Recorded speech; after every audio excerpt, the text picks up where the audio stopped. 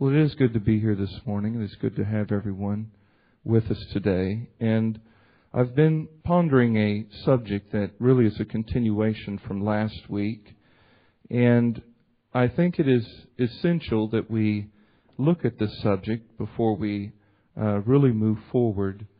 But I've titled it, A New Heart for the New Man or the New Woman Under the New Covenant. A new heart for the new man or the new woman under the new covenant. Now that's one of the longer titles I think I've ever had for a lesson or message, but it really takes that many words to sort of capture what I want to talk about. If you have your Bible, I want to turn to the book of Hebrews chapter 8 and beginning around verse 7. And we will just kind of go from there. The writer of the Hebrews has built a tremendous case for maintaining faith in Jesus Christ. He has spoken of the new covenant. We'll begin to really delve into it here, of the supremacy of the new covenant and how God had ultimately been working out His plan in the lives of His people and also of the Gentiles. But the thing that really grabs me about the book of Hebrews is it's written to a people who were in danger of going back to their old life, going back under the law, or as we might say, backsliding, apostatizing. So the writer of the Hebrews builds a powerful case and gives many instructions to prevent this from happening. And in the second chapter, he asked the people, if we neglect so great a salvation, if God were to reward us for every bad thing we've ever done, how will we escape? And that is a tremendous question. But then you hear this repeated phrase or this repeated statement over and over, and it simply says, or in similar ways, today, if you hear His voice, do not harden your heart. Today, if you hear His voice, do not harden your heart. Now, it is important, it's essential that we understand that God has many different ways of making impressions upon our heart. He moves by His Spirit through conviction. He may speak to us in a sermon. He may speak to us through a teaching, or maybe while we're in prayer, or maybe while we're reading the Bible or we're in devotions. He could even use something as simple as a billboard or a bumper sticker to in some way make an impression upon our heart. And the Bible says not to harden ourselves against God's dealings, no matter how subtle, no matter how seemingly insignificant. God wants us to hear and to respond to Him when He is dealing with us. The old-timers used to say that we are responsible to God for all of the dealings and all of the impressions that God makes upon us. Because when He makes these impressions, He's attempting to start a work in our life dealing with something that's important to Him. And we must not quench, as the Scripture says, the Holy Spirit. We have to allow God to do His work. Now, the flip side of that is what we just mentioned. It is to harden ourselves against the dealings of God. We were pulling out of the driveway this morning, and I had never noticed this before. I think it was last year they put all new sidewalks in our neighborhood. But down about where I stepped into the van, because we was parked right over the sidewalk, I noticed where a leaf apparently had fell on the concrete while it was wet, and it made an impression. And I guess after the weather had washed away everything, you could see where that leaf had been. And I thought, man, that is an awesome illustration. even the most subtle of impressions can make a difference while there is tenderness. But once hardness comes, you could stack the leaves a mile high. How many of you know what I'm saying? And you're not going to make that impression. It's while there's a tenderness. It's while there's a softness. And it's true in our hearts. And the Bible warns us not to harden our heart. And the second thing that hardens our heart, the Bible says, is the deceitfulness of sin. God deals with us. He wants us to take a different direction, not do certain things or do certain things. We harden ourselves against that, and then that's followed up by the hardness that's caused by the sin you commit. Sin hardens our heart. And the situation had gotten so serious in Israel, and I am going to read my text in a minute, but the situation had gotten so serious in Israel that Jeremiah said that your sin is written upon your heart with the pen of iron and with the tip of a diamond. Now, that's a pretty hard heart, isn't it? If you need a diamond to make a scratch on something, that is awful hard. But I will tell you this, you wouldn't just wipe that off either. You wouldn't just go up like to a dry erase board and wipe it off. I remember when we were in school, we had these large green blackboards. I doubt if they still use them. A green blackboard, that's almost kind of... And I remember that the teacher would have a student each day go out, get a bucket of water. They would dip the big sponge on there and they would clear that whole board and it would be perfectly clean. But how many of you know she wasn't writing with an iron pen with the tip of a diamond? She was writing with chalk. And the children of Israel's hearts were so hardened. And as it were, their sin had been so impressed into their heart that it was no longer impressionable. It couldn't be really changed. So God said that He would take out their heart of stone and He would give them a heart of flesh. I don't know about you, but that's almost a place to shout. God will take out your old, hard, stony heart that is bent on sin, that is bent on rebellion, and He will give you a heart that is once again sensitive to even the most subtle of His impressions. That's an awesome thing, isn't it? I wonder if you believe this morning that God has the power to change a heart. The Bible uses the impression, get yourself a new heart, or make yourself a new heart. And scholars will look at that and say, well, man, how can you do that? Well, simply by going to God and asking Him, Lord, I need you to change my heart. Now, how many of you know there's a tremendous difference between a change of heart and a changed heart? People have change of heart all the time. You know, they like something one day and they don't like it the next. Well, what happened? Well, I had a change of heart. And these are kind of fickle kind of ways that people have. But when God changes the heart, it doesn't only give you a tenderness, but it also has the effect of changing your very nature. Your very disposition changes from being someone that has a propensity to want to rebel and to want to sin and to constantly be bent in that direction to someone who wants to obey God. In the language of, again, the book of Hebrews and other places, God said, I will put my laws into their hearts, and in their minds will I write it. That takes tenderness. And I want to read this text to you this morning, Hebrews 8, chapter 7. For if the first covenant had been faultless, then should no place have been sought for a second. But finding fault with them, notice, not with it. The problem was never with the law. The law was spiritual, the Bible tells us. Paul said the law is spiritual, but I am carnal.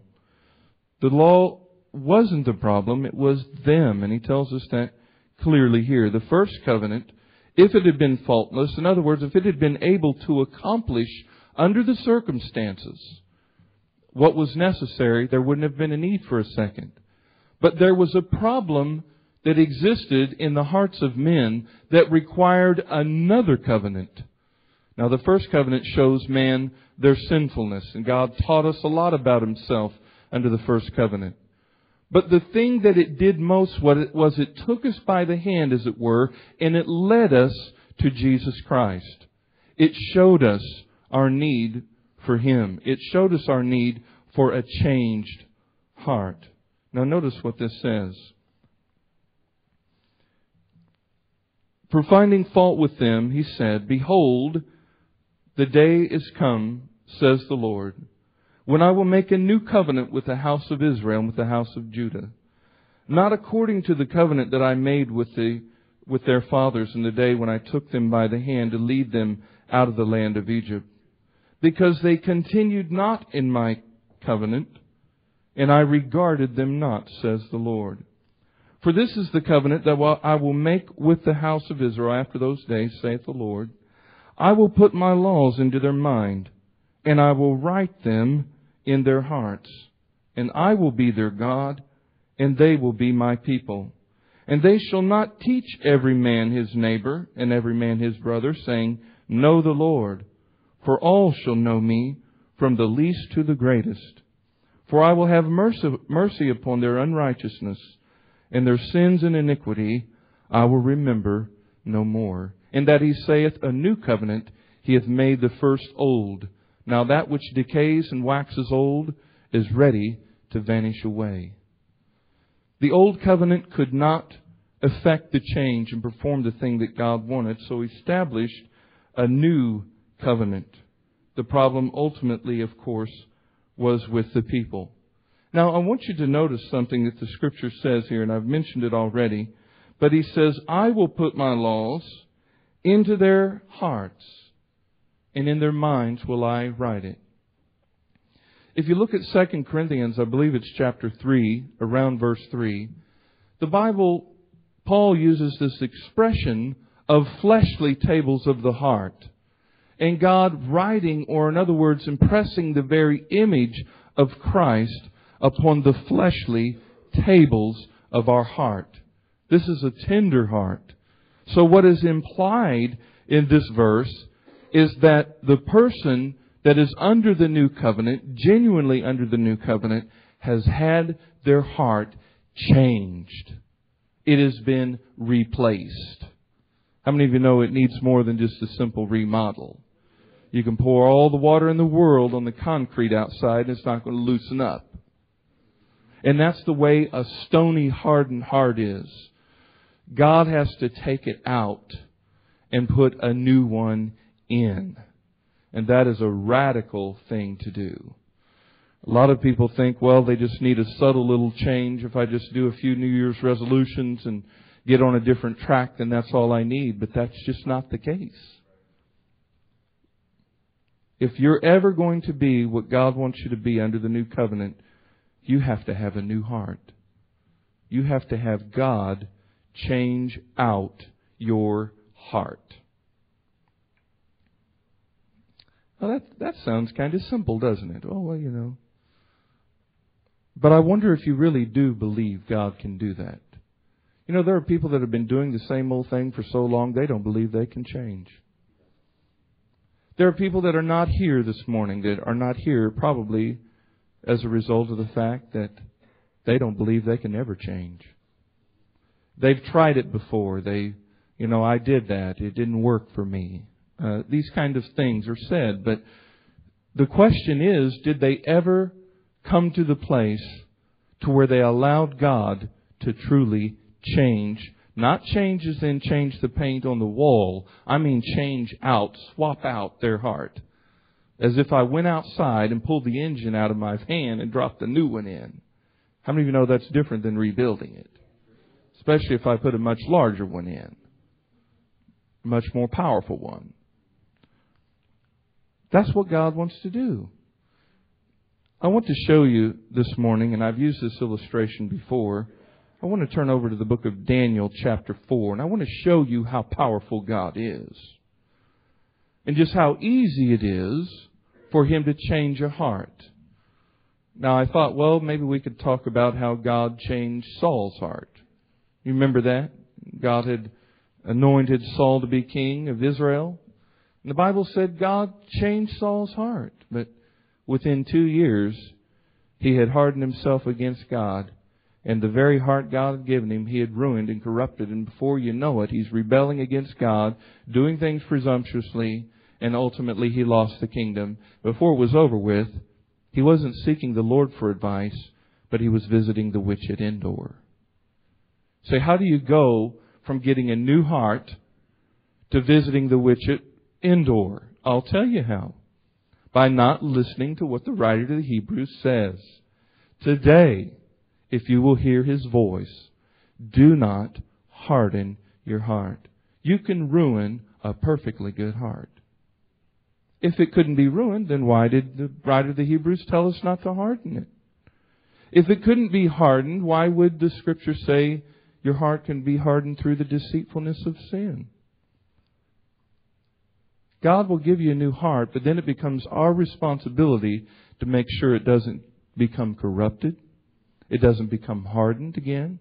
There are some people that maybe at one point in your life you were genuinely changed, but now the pattern of your life may be very much like it was at one time, and you've moved into a state of carnality. But God has the power to give you a new heart. He can change your heart. In Daniel chapter 4, I don't have it marked in my Bible, and it'd take me a minute to find it, so I might just read it from here. To give you a little backdrop of the story, Nebuchadnezzar had sacked Jerusalem. And God had given him the power to overthrow the Jews. He had carried them off along with many of the articles, the golden artifacts that were in the temple that were used in the service of God. And he brought Shadrach, Meshach, and Abednego and Daniel all to the front. And they became ultimately his advisors, if we can say that. And God gave Nebuchadnezzar a dream. And in this dream, we have the head of gold and the whole thing all the way down to the feet. But Nebuchadnezzar he must have took that wrong or something, because you get to the 3rd chapter and he's making an image. And then they're like, well, we're not bound down to this. So they put him up in the fire, and you know the story. They come out without even the smell of smoke. Now that's a powerful move of God. And I wonder if while the Jews were in Babylon, they really recognized that God could change them and change them to where they had a heart after Him. Well, God gets a huge, story in His resume, as it were, which is infinite, in how He can change a heart. The story is that Nebuchadnezzar had a dream. And in this particular dream, to make a long story short, he was horrified by the fact that ultimately, if he did not stop with his pride, God was going to take his mind. Now we say take his mind. He was going to take out the heart that he had, which was of a man, and going to give him the heart of a wild beast until he learned his lesson. Any of you read that story? And for about the first year, he was like, well, and that's the way it is, isn't it? But God doesn't make idle threats. When God says the next time, He means the next time. And so here's Nebuchadnezzar, who had sort of had a change of mind for about a year, changes it back. And he's looking around and he's talking about in his heart how great he is and what a great job he's done and how awesome he is. Just paraphrasing. Oh, Nebuchadnezzar. When you hear those words, how many of you know it's bad? You are going to be driven from men. And the next thing you know, his heart like a switch is flipped. And he goes from being a man with all the sensibilities and all of the affections of a man to having the affections of a wild ox. And he goes out into the pasture for like 7 years. He's chewing the cud like a wild beast. How many of you know that cows chew the cud? But he is a regular circus act. And this happened until his fingernails grew out like eagle's claws. And his hair grew out like feathers. My mom and dad was talking about how the dog, wasn't really at home in the house, no matter how cold it was. I mean, it got pretty cold in the last few weeks. They got this big old dog. I don't know, it's maybe 100, 200 pounds. No exaggeration. If I walked in this room, everybody would be like, whoa. But they figure, well, we'll bring the dog in, we'll lay out a blanket in the kitchen, and we'll keep the dog from getting too cold. Now, they had given him a dog house, put a big bunch of hay up in there, and they dug a hole and would lay in there and look around and stuff and stay warm. But, she's liable to freeze to death. We're going to bring her in. But the funny thing was, when they let her out the next day to go to the restroom, she wouldn't come back in the house. How many of you know the dog doesn't have the nature to want to be in the house, no matter how cold it is? She wouldn't come back in. That's what happens when your nature is what it is. The dog's got a nature to be a dog, and it's always going to be at home outdoors. And that's what happened to Nebuchadnezzar. He went from sitting on his plush pillows, being fanned, having people, bring him golden goblets or whatever to eat and drink out of, to grazing in the pasture until the dew was covering him like an animal. I mean, it might as well be we were down somewhere in, in Adrian or somewhere in a farmer's field. He's grazing around. I can see people standing looking at the fence. Look at him. And he wasn't putting it on. He wasn't faking this. This went on for 7 years. I mean, he didn't care how he looked. He didn't care how long his hair grew. He didn't care how long his fingernails went. I mean, he was just not a man. He was an ox from the heart. And after the time was over with, God flipped the switch again. And back came his mind. And he went right back up into the palace, got all cleaned up, sat back down in his chair, and there he was. Now, I don't know about you, but that is a pretty powerful demonstration to me of the power of God to change a heart. I don't care. If he can change a beastly heart back into a man, he can change a sinner back into a saint. Just the flip of the switch. Just like that. I mean, it's no big deal to him. He did it just like if he was just taking a stroll down the street. Didn't even sweat it. But the conditions have to be right. Now, the situation isn't the same with the saint and with Nebuchadnezzar, but once Nebuchadnezzar met the conditions that God said, your heart's going to be changed, how many know it happened? And it's the same way with the saints. If you truly want your heart changed, you've got to meet the conditions. You've got to be sincere. You've got to seriously want to be changed. God's got to be able to believe you. How many of you know he could see Nebuchadnezzar's heart no matter what his mouth was really saying? He was watching the condition of his heart. And at the moment that heart reached critical mass, boom, that was it. The voice came from heaven and he was driven from men. It's impossible to fake God out. So many people try to do it. I mean, I just really think one of the greatest problems that exists in the churches today or in the world today is people just have no comprehension of how powerful God is. Do you realize He's inside your mind like nobody's business?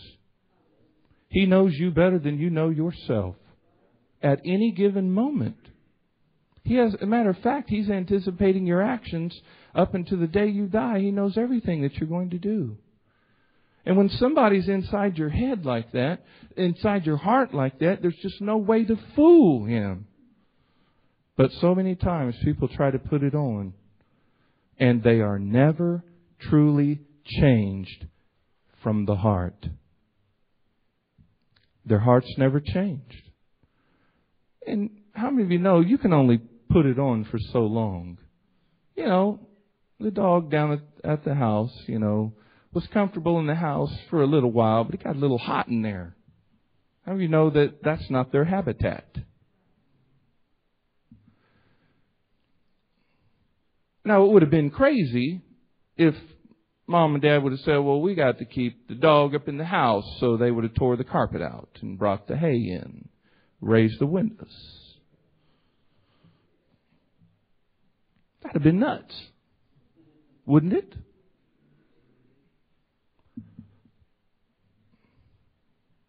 Maybe some of you are seeing the allegory I'm using. I'm being very deliberate in what I'm saying. We can't raise the windows in the church. We can't fill the churches with hay. We've got to see the hearts of men changed until they're at home in the things of God. Not in a mixture. Not in a half dog house, half human house. That's where the change has to happen. Because we can't modify the things of God to fit. Not if we're saying. Now, if we're kind of like Nebuchadnezzar, we're thinking like him, we may do something crazy like that. But that's not sane, is it? God has the power to change the heart of every person that walks through that door. So we don't have to change to accommodate them. They change to accommodate the kingdom of God. But if they don't meet the requirements, what are we going to do? If their hearts never change, what do? Do we, I'm not going to Tractor Supply. I'm not getting a few bales of hay. We're not raising the windows. The kingdom of God is got to be the kingdom of God. And it cannot accommodate the things of this world. Amen. God wants to change hearts. He wants to change everyone's heart that hasn't been changed. Now, the question becomes, if our heart is changed, what can we expect? What can we expect our lives to be like as compared to the way they used to be? Well, I will tell you one thing is your affections are going to be set on the things above, not on the things of the earth. God will give you a whole new desire. Suddenly you go from, in the way of Nebuchadnezzar, he sat down to meals that would blow your mind. You know how Daniel and the guys refused to eat them. Say, well, no, we'll just eat some porridge or something. We'll eat just some simple food. We're not eating that. He was eating and living large. But once his heart was changed, his appetites changed. And suddenly he went from enjoying eating around the table to chewing a totally different type of food. And when you truly are changed by the power of the Holy Ghost, all of your appetites are going to change.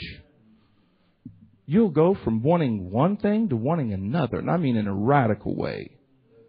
It's like, man, you just chuck that. I mean, just like Nebuchadnezzar. He walked right out of the front door of that palace right into the field.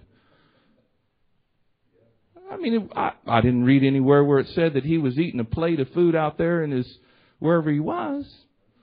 I mean, when his nature changed, his appetite changed, and it wasn't evolutionary. I think evolution has so corrupted the church and the mindsets of the visible church, Christendom. God has a bride that's without spot or blemish, and lots of churches are doing God's will. I'm talking about the visible church as it's seen in the mainstream. They think that, well, what is Christianity? Well, I'll just eventually evolve into being a Christian. I'll start here and I'll evolve. No, there has to be a crisis event into which by the power of the Holy Spirit you've been changed, and you can begin to grow from that point on. You've got to be born. When a baby's born, it has a pretty good appetite. We had 6 children. I can tell you all about it. I never had to wake any of the kids up in the middle of the night talking about, here, you sure you want to eat tonight? No, that child will let you know. I'm hungry. Get up now. And you're not going to have any peace. How many of you remember? I know it's been a while for me too, but I still remember. And when you are truly born again of the Spirit, the Bible says to desire the sincere milk of the Word that you may grow thereby. There is an appetite for the things of God, and you don't put it on. I never seen a newborn faking it or having to be force-fed. Not if they're healthy. Right? Now, you may have to give a feeding tube, but how many of you know that's not healthy and it's not normative? If you're born healthy, you have an appetite for God. You have an appetite for the things of God. And all of your parts are there. Yeah, they need to grow. Yeah, they need to develop. But all the parts are there. You don't, wait 6 months and you get some lungs. Another year or two and you grow arms. No. It's not evolutionary. You might be in infancy, but you're all there. And you have the nature, you have the heart of a human being when you're born. And likewise, when you're born again of the Spirit. I think we so underestimate what Jesus said. He looked at Nicodemus, he said, you must be born again. John 3:3. You must. You must. Not you kind of, not you, we can, we'll work this out over time. No, they tried. That's what the Old Covenant tried. The Old Covenant, finding fault with them, a new covenant was necessary. And a new covenant makes the born again experience possible. You can be changed into a new creature with a new affection, with new appetites, with new desires. But once God gives it to you, hear what I'm telling you, you're responsible to keep it, to nurture it, to make sure you don't harden it, to make sure that you don't corrupt it. I want to give you another example, and then I'll open up for questions today, of the power of God to change a heart. In the book of Psalm chapter 51, you will remember David had sinned a terrible sin. He was a man after God's own heart, but how many of you know he let some things into his heart? And that's a tragedy. But it can happen to any of us. We live in a fallen world. And all of the things that we could be subject to in this world are there. And they're going to be there till we die or till the Lord transforms this world. But I want you to notice something. Very familiar passage of Scripture. He talks about how God is thoroughly acquainted with his iniquity. He's asking the Lord to transform him or to change him. But I want you to notice this. In verse 6 it says, behold, you desire truth in the inward parts. That's an admission of guilt right there. That was almost like he was saying, Lord, there's something in the inward side of me that isn't right. And this is really almost a prayer. He said, purge me from hyssop and I will be clean. Wash me, I'll be whiter than snow. Make me to hear joy and gladness, that the bones that you have broken may rejoice. Hide your face from my sins. Blot out all my iniquities. Watch this. Create in me a clean heart, O God. I wonder if you ever just stopped there and meditated on what he said. God is the creator. Just like he flipped the switch on Nebuchadnezzar, just like he changed the heart of Saul while he was going in the way, he David said, create in me a clean heart. My old heart was corrupt. My old heart was, like Jesus said, out of the heart proceeds adulteries of one thing. But David knew the source, and he said, Lord, do a supernatural recreation.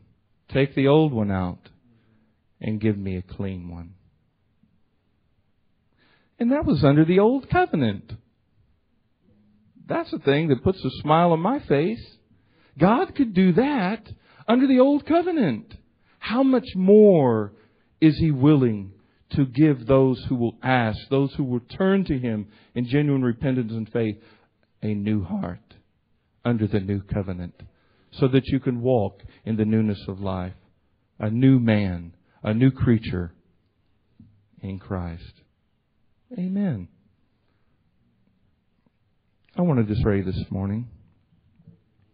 Lord, we're just so grateful for the exceeding great and precious promises that we find in the new covenant, whereby we can be a partaker of the divine nature. Lord, you can create in any one of us a new heart. You can write your laws upon our heart, that we would walk out the person of Jesus Christ by nature. Lord, as simple as you change Nebuchadnezzar, as simple as you change Saul, Lord, you can change the heart of each and every one. Lord, if there are those that have hardened themselves against you, and really there's just no hope for that old heart, I pray that there would be a prayer today. Create in me, Lord, a clean heart, a tender heart, a heart of flesh. Give me your Spirit. Transform me. Baptize me into Christ, that I could be dead and crucified to this world and alive unto you. Lord, I want a new affection. I want new affection. I want new desires. I want to long after you. I want to desire and hunger and thirst after you and your word and your righteousness. In Jesus' name, amen.